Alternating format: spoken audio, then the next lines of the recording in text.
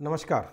Did you know that if you are using Sugam, Tally on Cloud or Busy on Cloud, you can also restrict your users as to from where they can have access?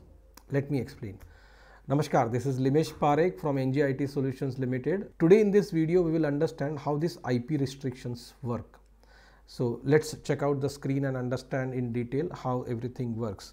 So here you have your Tally on Cloud, means your Tally or Busy application which is running on Sugam Cloud, and then you are connected in your office using these two routers, or you have got two internet connections in your office.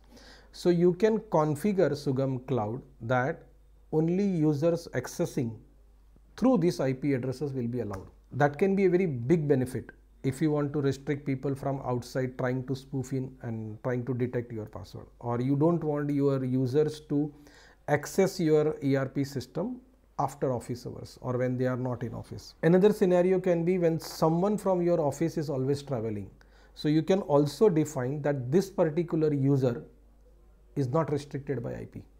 So you have security also as well as flexibility also.